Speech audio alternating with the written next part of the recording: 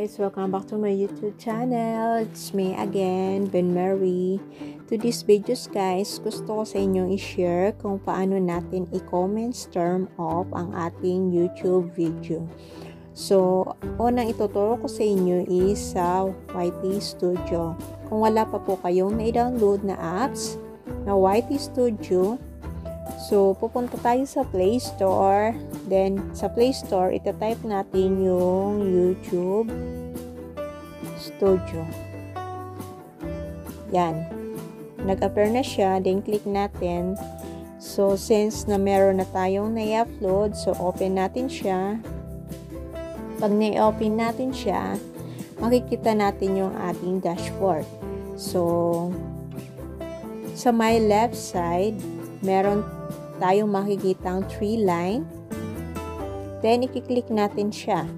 So, meron tayong mga option. So, ang unang option, dashboard, videos, playlist, comments, analytics. So, pupunta tayo sa videos guys, hindi sa comment section. I-click natin yung ating video. Then, once na na-click natin, lahat ng na-videos na upload nyo, makikita nyo dito. So, pipili tayo ng isa na gusto natin i-disable ang ating comment. For example, ayan. Then, makikita natin yung may pencil dyan sa may taas. I-click natin siya.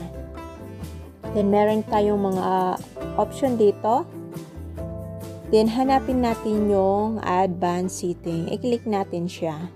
Sa advanced setting, yan ang makikita natin guys. Then, hanapin natin yung comments. Sa ibaba ng comments, meron dyan makikitang allow comments. Kung gusto nyo siyang i-comments turn off, then just press the blue circle only. Yan. Pag nag-white na siya guys, yan, naka-turn off na siya. Then, sa may upper right corner, makikita natin yung save. Then, click natin siya, yung save.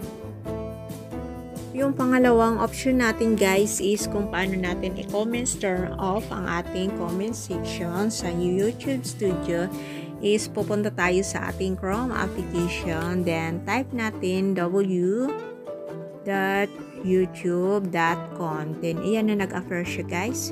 Click natin siya. Then sa my right side, makikita natin yung 3 dot. I-click natin yung 3 dot. Then, hanapin natin yung desktop site. Lagyan natin ng check sa loob ng square. Na-click natin, ito na yung mag-a-appear natin, yung ating dashboard. Then, punta tayo sa ating profile picture. Then, hanapin natin yung YouTube Studio. Then, click naman tayo sa my left side. Sa my left side, makikita natin dito yung ating profile sa baba. Then, hanapin natin yung pangalawa, yung videos. I-click natin siya, yung videos. Then, ito na mag-a-appear guys, lahat ng video na na-upload nyo.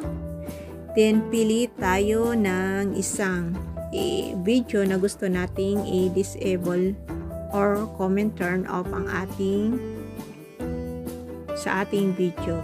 Then, pupunta tayo sa edit section. Click natin. Then, hanapin natin dito yung comments. Then, press natin. Dito guys, sa desktop mode. So, or sa Chrome apps, meron tayong 4 na option dito. Ito, i-click natin. Dito guys, makita natin yung 4 na option. Allow all comments, hold potentially inappropriate comments for review, hold all comments for review, and disable comments. Since na gusto nating i-disable yung ating comments, ito sa baba, i-press lang natin to, disable comments. Then, after na-press nyo yun guys, is makikita natin sa may upper right side. Ito siya, yung update video. Ayan siya guys. ito yung mag-a-appear sa ating screen. Are you sure you are about to update the selected video? Updating your video is permanent. It can be undone. So, yan siya. Lalagyan nyo lang ng check yung I understand the implication of this action. Then, i-update nyo lang yung videos. So, yan. Ganun lang po kadali kung paano tayo mag-disable comments sa ating video sa YouTube. Sana po meron po tayong natutunan sa araw na ito, at sa mga hindi pa po nakakapag-subscribe sa aking channel, please subscribe nyo na po at hit nyo na rin po yung notification button para po ma-update po kayo sa aking mga videos na i-upload. Bye guys! See you on my next vlog!